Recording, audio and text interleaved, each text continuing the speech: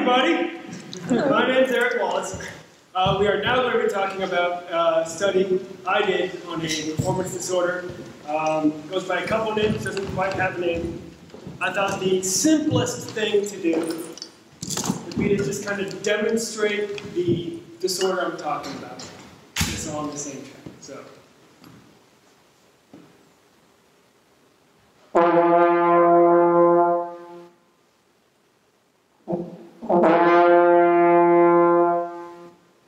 Right? What's essentially happening is air is coming in. Before it can be turned around to turn into tone, to start a note, the respiratory muscles constrict, the larynx closes, tongue does stuff. And the first note it becomes either delayed, repeated, explosive, or sometimes completely halted. So, bit of background, I actually had this disorder, this problem, for about 5 years. I developed it as an undergrad in LA. I was lucky enough to go to UNT to study with Jan Kegleris. Like I said, after having it for 5 years, it was progressively getting worse and worse. Within one semester with Jan, my symptoms had been severely reduced. My second year at UNT, I made symphony orchestra, which is one of the top groups at UNT. Within a couple years, my symptoms were essentially completely gone. I now consider myself completely recovered. It's been years since I even thought about having a relapse.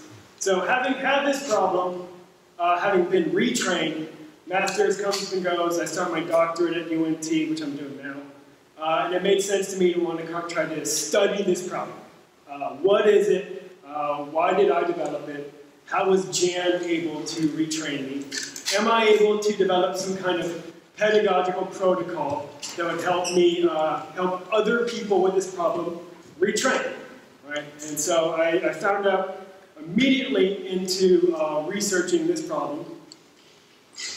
Now the literature for it is a hot mess. It doesn't really have a name. It doesn't really have a classification as a disorder. Right? So how can I develop a study to kind of investigate this problem and figure out some kind of interventions for it when I don't know what to call it, right? How can I justify creating a study when I can't really prove it exists, right? Other than I had it and I know people that had it, right? So the first step had to be an epidemiological study, survey. Epidemiology is the study of a population at a time, right? So I started a epidemiological survey of this problem. I was here last year, and I gave a lecture on the history, the literature, and some different connections with known disorders with this problem. So I'm going to do a little bit of backtracking, catch us up from what I did last year. So, like I said, this problem comes in a bunch of different names. I have a feeling if we went through the room, we'd get at least two, right? The name that exists in the only scientific literature for this problem I've been able to find is musical stuttering. This is in the speech-language pathology. This is the whole of the scientific literature about this problem. It is 4 single-subject case studies, which case studies are not super reliable forms of evidence, and a single-subject case study is pretty low as far as scientific evidence. And then there's one other epidemiological survey out of Alabama, I believe, from 2002. It's a good study, a relatively small population, and again, it's about 15 years old. That's pretty old for an epi survey like this, right? So not a great body of literature about musical stuttering, and the name musical stuttering is problematic. Right? Stuttering doesn't necessarily have any physiological symptoms associated. So by calling this problem musical stuttering, we're ignoring the respiratory muscle constriction, we're ignoring the larynx using that name. Another name, I'm guessing the one people here are most familiar with, is Valsalva Maneuver. Right? This is also a problematic name because the name Valsalva Maneuver is already taken. That's the name of a physiological function that everyone in this room has probably done several times today. It's what your body naturally does when you sneeze, or lift weights, or Try to blow your nose like that, pop your ears when you poop, when you give birth. If everyone wants to take a moment to try to poop your pants, you will experience Valsalva Maneuver, right? It's something we do. It's been in the medical lexicon for about 300 years. So you can understand why naming this performance disorder Valsalva Maneuver, it's problematic and confusing for people in the medical profession, right? And the only real evidence I've been able to find about this disorder using the name Valsalva Maneuver is anecdotal, which again has lots of value, right? Trombonists and musicians will use it a lot, but it's not the most scientific, not the most rigorous form of evidence, right? There are better forms of evidence. So this essentially makes up most of the body of literature about this disorder specifically. There's related literature here. There's studies on the measurement of the glottis used during playing. Dr. Illis came here a couple days ago and gave his MRI lecture on tone use between dystonic and healthy French horn players. That's very cool. There's a study that measures what they call Valsalva Maneuver in musicians, but they're really talking about actual Valsalva Maneuver, right? They're measuring thoracic pressure during brass playing.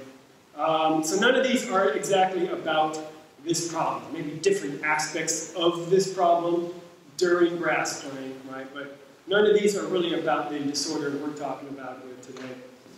There's something called spasmodic dysphonia, which is a focal disorder, focal dystonia of the larynx, which is, again, it's similar, right? This problem affects the larynx. Spasmodic dysphonia affects the larynx, but again, not quite the same thing. Spasmodic dysphonia doesn't affect the respiratory muscles like this problem does. Spasmodic dysphonia is also constant. Spasmodic dysphonia, it's a clenching and trembling of the vocal cords, right? And it's constant. It's every time you talk. Whereas the disorder we're talking about occurs at the beginning of a note. You try to start a tone, right? And then once you move air, typically it tends to free up, and then you're free to play. So it's not quite lined up with spasmodic dysphonia, this focal dystonia of the larynx, but it does bring up an interesting point, which is focal dystonia. There are definitions, criteria for what makes a form of focal dystonia, and this disorder we're talking about, that I'm studying, does meet a lot of those criteria. It does match that definition. So this is kind of where we left off last year's my presentation, which is this disorder does match up with the basic definition of what is focal dystonia. So what's next? So the second step, what I did immediately after last year's presentation, is I started creating the survey.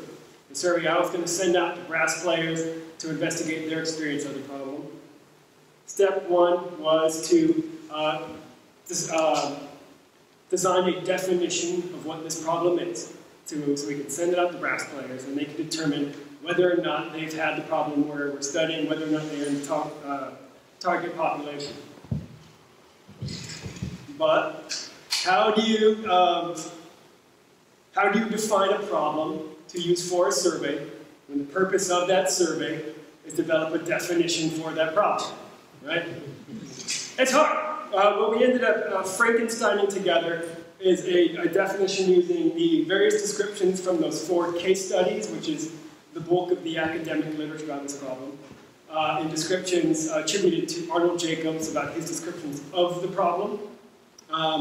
We kind of combined those. After last year's presentation, I posted a video, and I got some help from some really amazing musicians who gave up a lot of their time to help me. So once we Frankenstein did our definition together, we sent it out, me and Dr. Chesky, my professor, to these different musicians to kind of develop and refine our definition for this problem.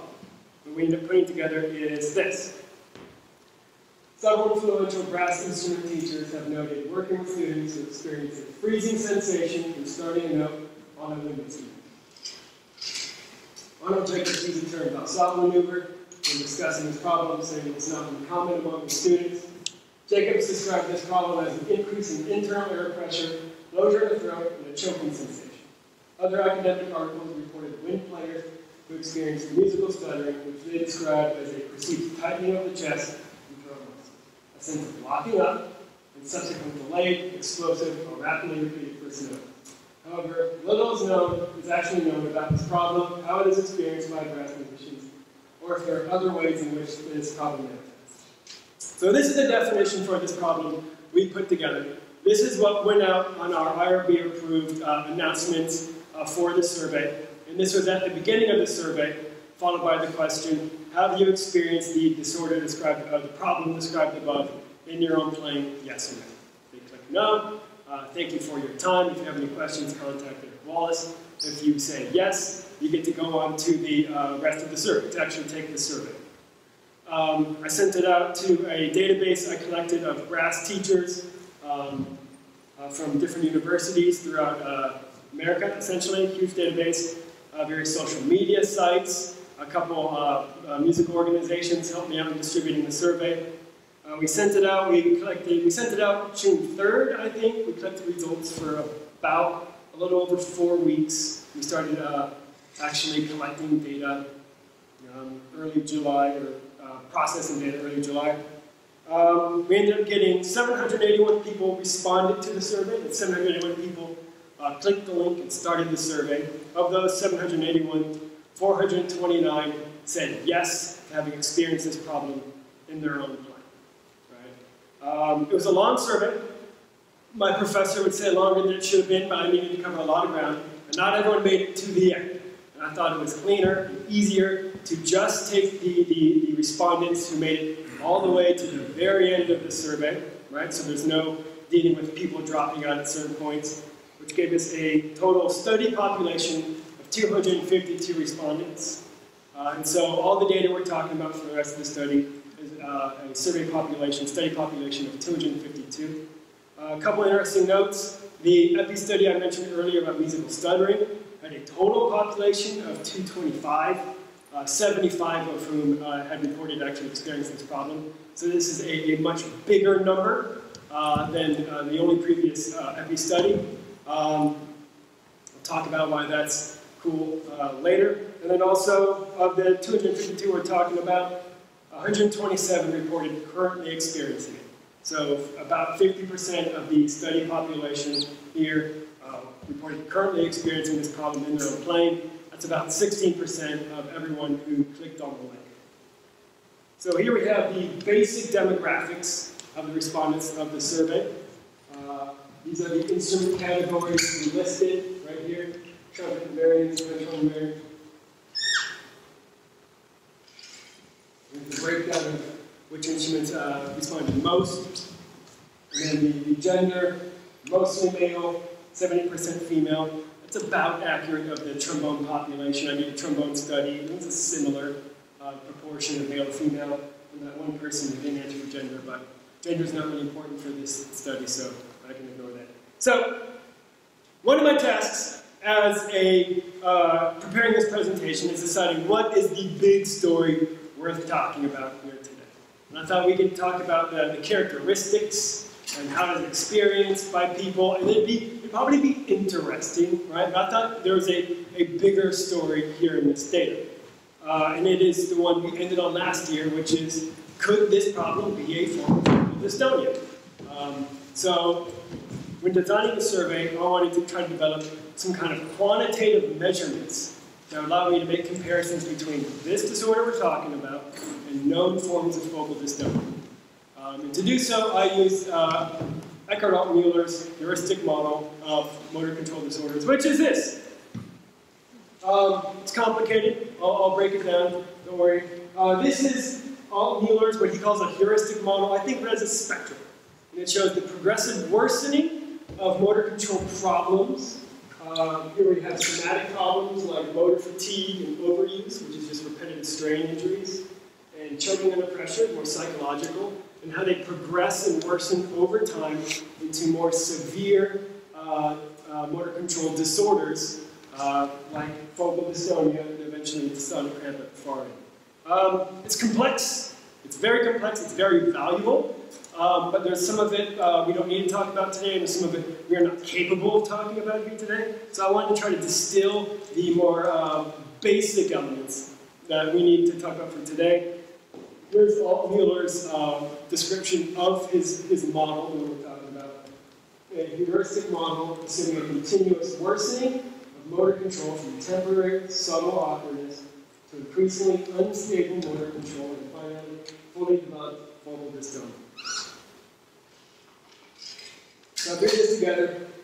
This model shows how simpler, less serious, more situational problems like motor fatigue, which is just my muscles get tired, right? I played a lot, my muscles are tired. They don't hurt, they're just tired.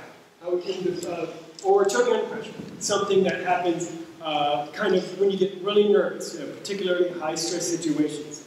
Things that have relatively low frequency, relatively low intensity, occur for smaller durations or for larger durations between experiences. Problems with lots of fluctuation between experiences and with lots of possibility for interventions, right?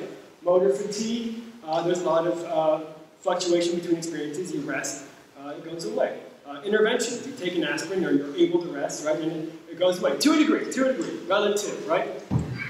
And what happens is over time, as you have these motor control problems, right, for longer, the frequency, the intensity, and the duration with which you experience it start to increase. The fluctuation between experiences decreases, and the possibility of interventions helping you starts to decrease until the problem starts to become more habitualized, starts to be ingrained in the sensory motor network. The fluctuation between experiences and the impact of interventions essentially becomes nothing, and you're left with essentially focal dystonia. Right? That is the idea of this model.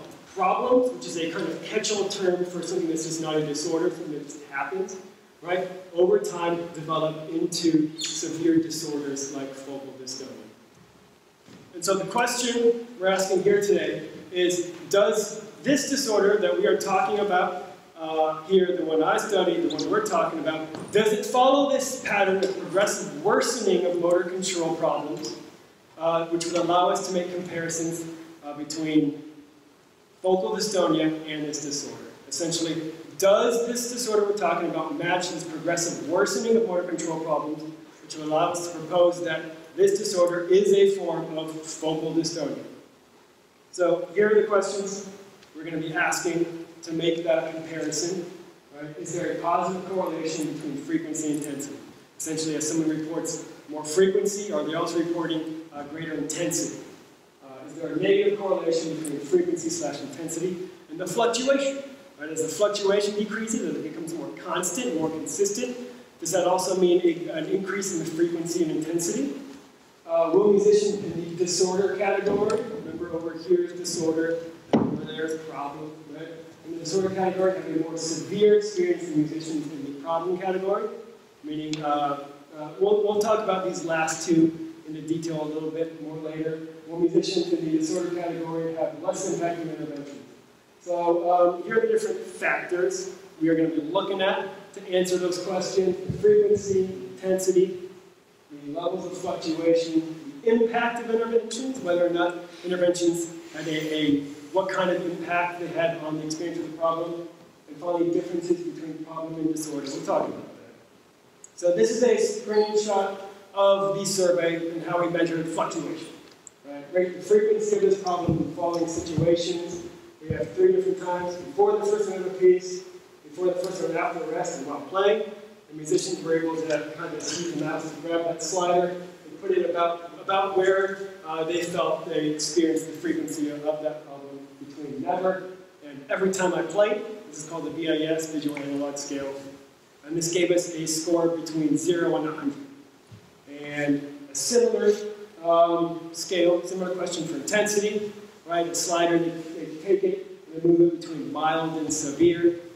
So you can say my problem, I experienced a problem before the first note of the piece, pretty mild, but I experienced it before the first note after the rest, very severe, right? And I'll give you 2 different numbers between 0 and 100 to allow us to make comparisons. So the question is there a correlation between the frequency and intensity? So here we have frequency, up there, the average frequency, average intensity, kind of cut off, and this is before the first note of the piece.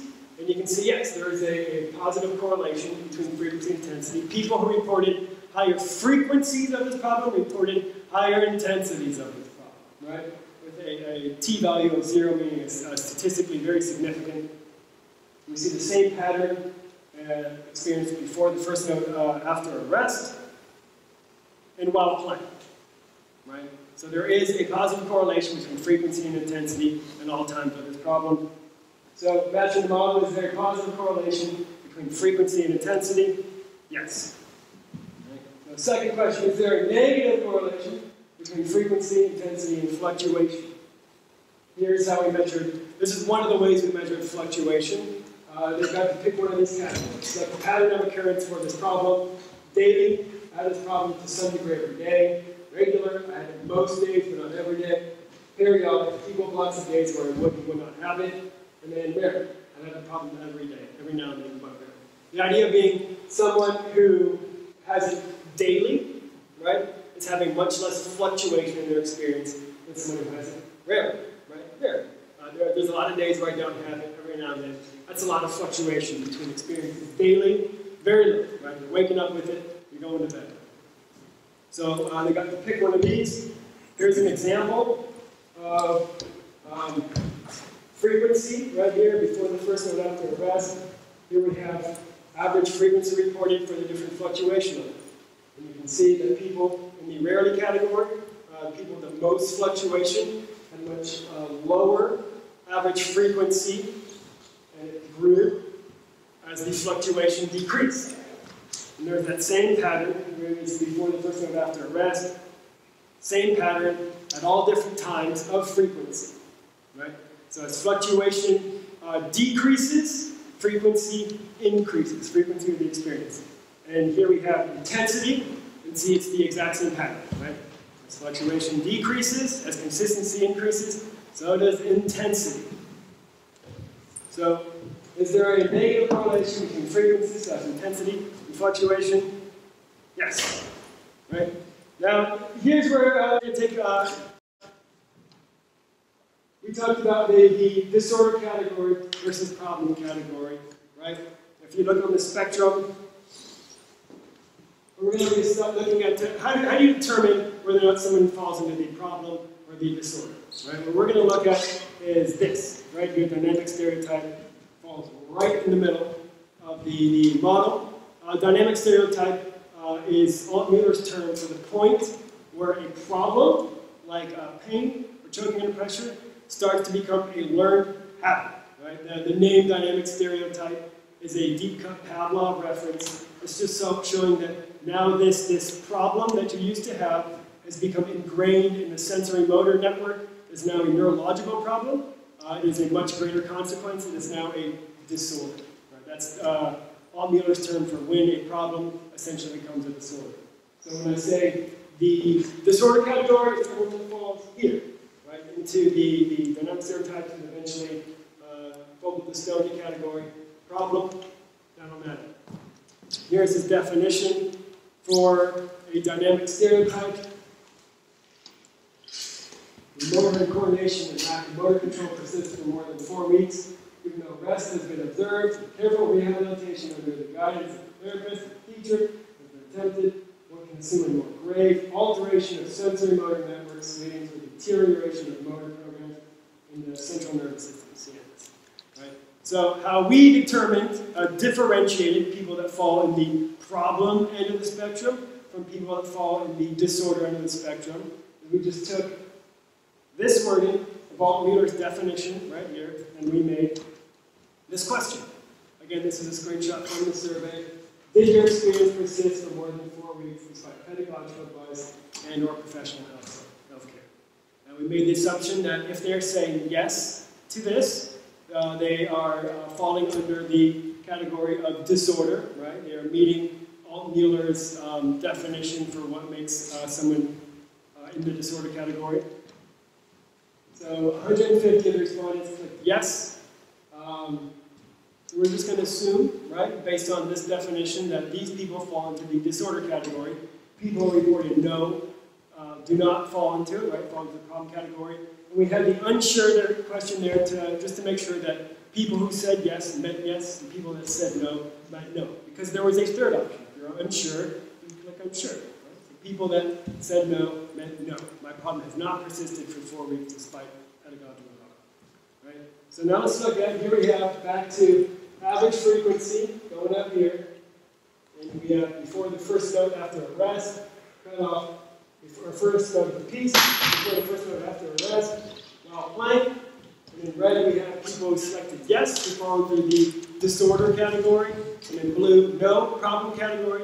And as you can see, people who fall into the disorder category have much higher frequency of this problem than people in the problem category. And here we have intensity, right? Same thing, same pattern.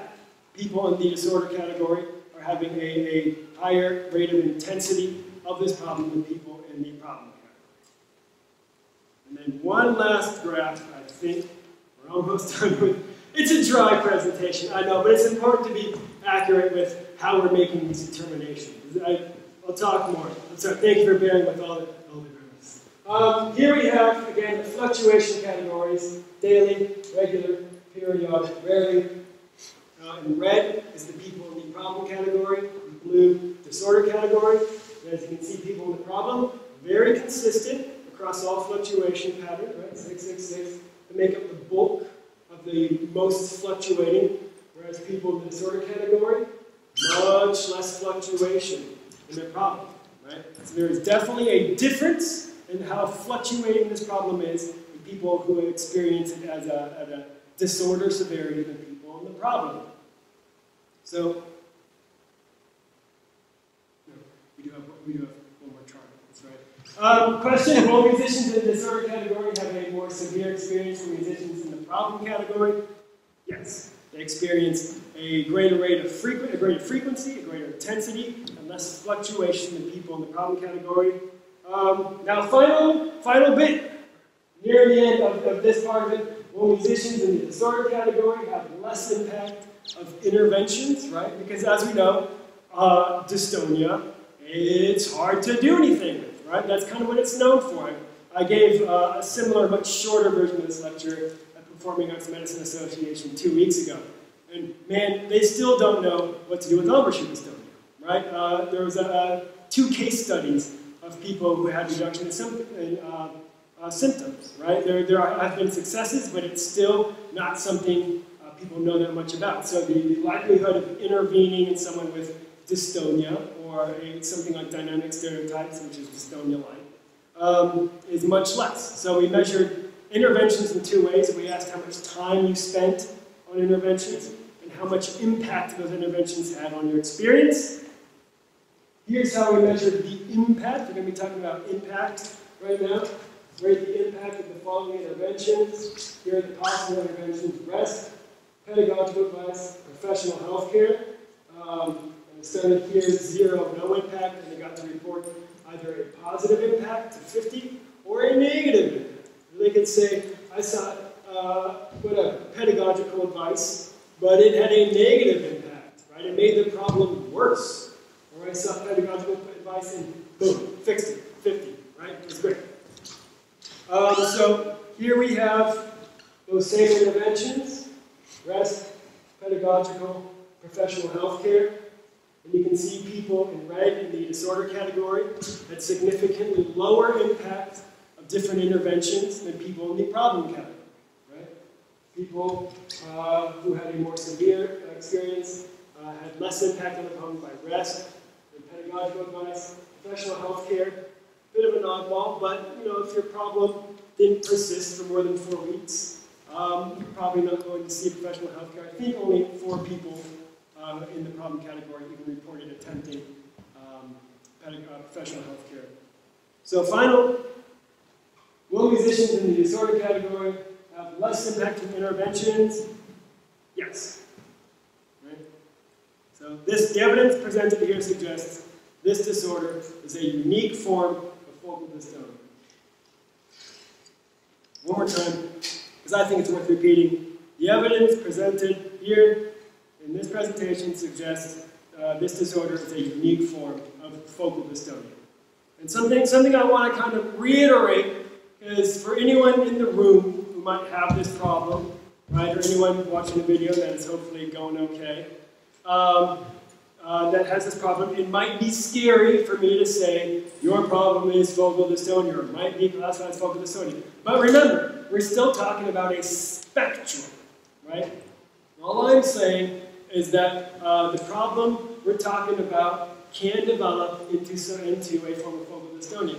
It does not necessarily mean anyone who has this problem or experiences it has focal dystonia. It just means you have a motor control problem that might one day develop into a form of focal dystonia, right?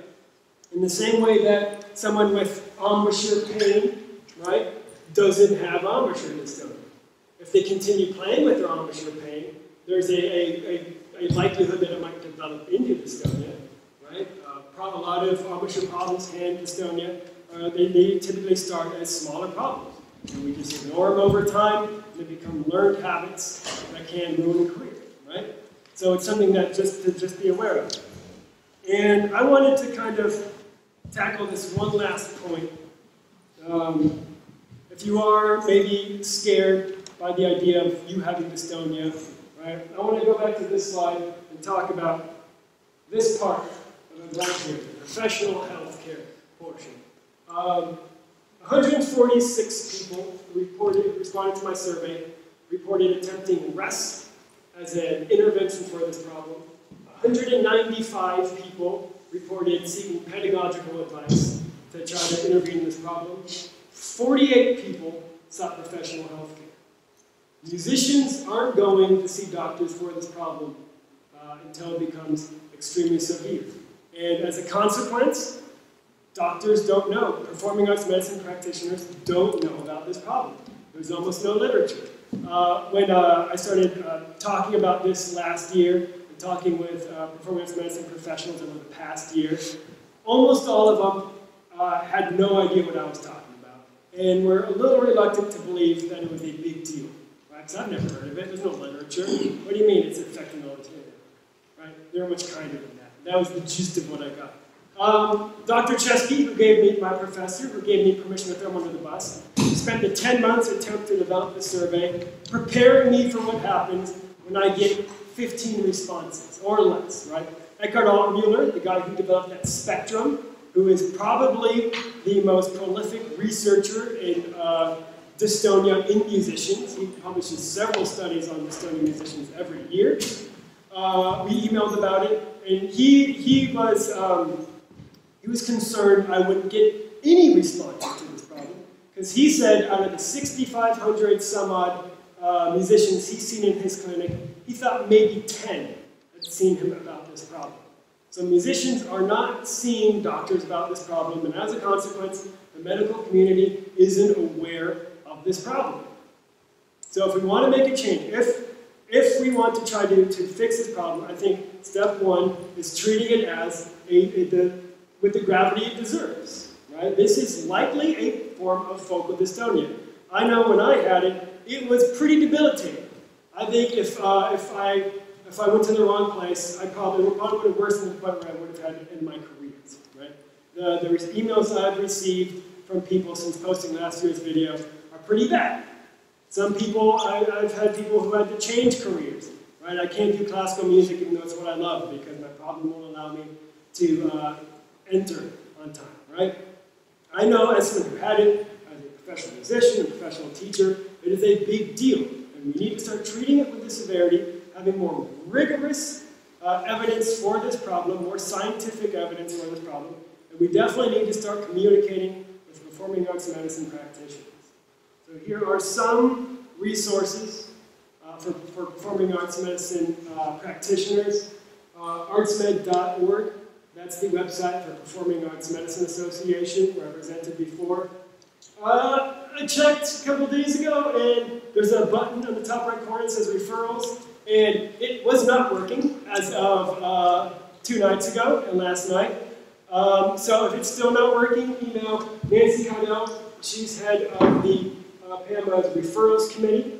Email her and say, hey, I'm having this problem. There's evidence in the form of focal dystonia. You can link if she might not believe you because, again, it's not that well known. Say, I'm looking for a doctor, here's where I live.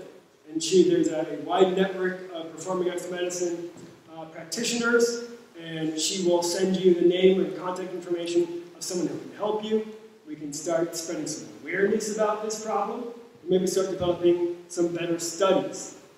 I have 2 studies in mind I'd like to do. One is, if this is a form of focal dystonia, it's trying to figure out what is a dystonia of, right? Respiratory system, larynx, tongue, some combination of the 3, right? So just knowing it's dystonia doesn't really help. What is it a dystonia of? And then maybe one day trying to develop some kind of pedagogical protocols, figuring out what type of instructions could we give a musician to lessen the symptoms, or what instructions could we not tell someone to try to lessen the likelihood that they would develop it. Again, it's difficult, right? But that's my end game. And because I am naturally dramatic, I asked respondents to provide a 1-word description of this problem. I took all those descriptions and I compiled it into this word cloud, describing their experience of this problem. Thank you. That is it.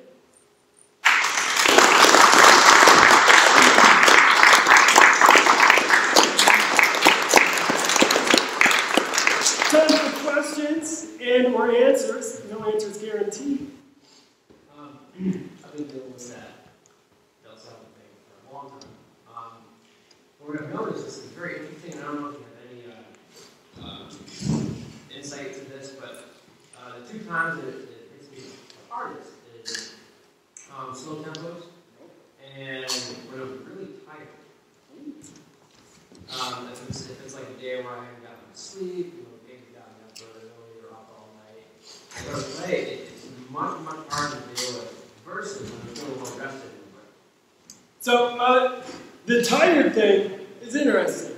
I've not come across it. The slow tempo one to me makes a lot of sense. Eckhart Tolle talks about something called reinvestment theory, which is the theory that consciously controlling, which should be normally automatic processes in the body, can interrupt your ability to execute that function, right? He calls it reinvestment. Oh, he doesn't call it reinvestment theory, but there is evidence that reinvesting, thinking about these processes that your body wants to control automatically, right? Interrupting that neural pattern that your body's developed for executing that task, kind of interrupts your body's ability to perform it. And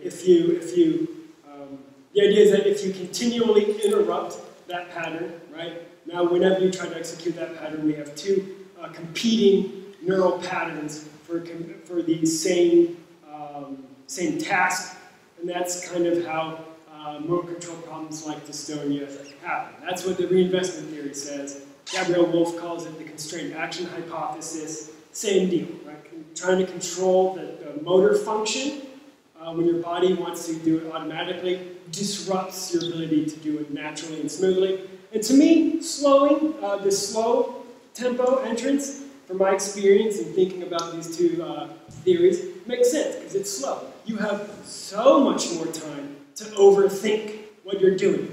How exactly is this supposed to work? How exactly am I breathing? What exactly is my tongue doing? There's so much more time to overthink, overanalyze, and have a dysfunction.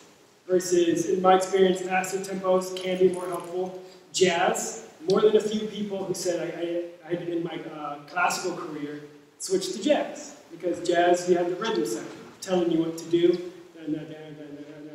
Boom, entrance, right? You don't have to think about it. It's a little more automatic.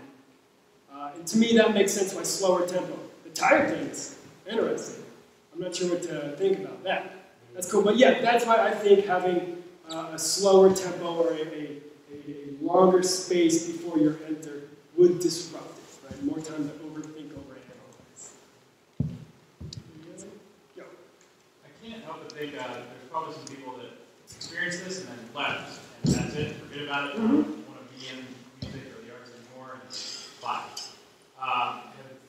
What have you experienced, like trying to reach out to those people or talk, get in touch with them, or any idea of people that have quit music because of this problem? It'd be awesome. I don't know how to reach them, because if you're not, unless you became a teacher, right, like you were a working musician, you got this problem, and you just switched over to education, unless you're that person. If you conducted in high school or as an undergrad and you just quit music before your career really started, you're probably not part of the music community. So I'm not sure how I would contact them unless it was just random. Someone sent you a link. I did hear from a couple, like the odd biologist or administrator from some university who sent my survey, emailed me, hey, can I take it? And I'm like, sure, if you play and you've had it, right? Yeah, I know, like I said, some big name musicians, some musicians, working musicians who have this problem currently and have had it for decades, emailed me saying, hey, it's been a big part, and it's really affected my career, but they're still big name working musicians, right? But we don't know about the people who just left, right? That could be an enormous population that we'll never hear about. Yeah. And you think, oh. Is there any evidence with either this or any form of focal dystonia that it's related to genetics in any way? Oh, yeah. Okay. Yeah. I remember seeing something, but I forgot exactly what it was. We'll get there. We'll get there. Aha. Right? There's a bunch, that's why I said this was complex and more complex than we had time to get into. There's all sorts of things I can't include on a survey, an online survey. Genetics is one of them, right? There's a bunch of stuff that we just couldn't include, so we left it out. We did a pretty basic criteria to meet this model, and there's a lot of things we couldn't include, or I didn't have time to process, right? Because we started collecting the data from this about a month ago, and it's all being done by some lazy trombone player who's doing their best. So there's a lot of qualitative factors I haven't had time to investigate. So yeah, genetics is definitely one of them. There's a factor of heritability, inheritability in focal dystonia that has been found. Anyone else? I have two questions, but I'll just stick with one for now. I know like the research is preliminary and still working on it, but have you started to think about, or is your goal even to come up with strategies to overcome and fix? Oh, yeah. So this is my dissertation, right? This is essentially what my dissertation is going to be, and then I'm going to refit it into publication and medical problems for performing artists, right? And then once all that's done, yeah, my plan is to do that eventually, right? I would say the good scientist in me wants this first establish what kind of dystonia it is, and the antsy musician in me wants to do that thing and try to develop some kind of protocol, right? Get two groups of people with this problem, tell one group this thing, tell another group this thing, get a third control, right? Maybe measure it over time and see if there are differences between the three groups based on the instructions they are given. Maybe we'll see change, maybe we won't, right? It'd be a way of testing the reinvestment theory. It's complex and it's complicated. Like I said, the academic in me says maybe later. So we'll see what happens first, whether or not I get impatient. In that light, it might be worth talking about how Jan helped you. And I feel, as much as I would love yeah. to keep going into the next hour talking about that, I feel as far as the scope of this lecture, I can't, if you want to talk afterwards as unofficial musician Eric, that'd be great. Happy to talk to anybody, but for the purposes of this 1 hour video slot, I don't think I should. Again, I'd love to talk. Anyone else? Sorry. No, keep going. We got I time. thought about this for so long, so much. I had a teacher who had Valsalva for a long time. He wanted a job in the orchestra, studied with him, and then he eventually stowed it. Anyways, he's not playing anymore. Is there any evidence, either from what you've gathered or from other research you've read, there's not much like you said, but that extreme Valsalva can eventually lead to an embouchure dystonia? Have you related at all? Again, evidence related to this problem, right? Because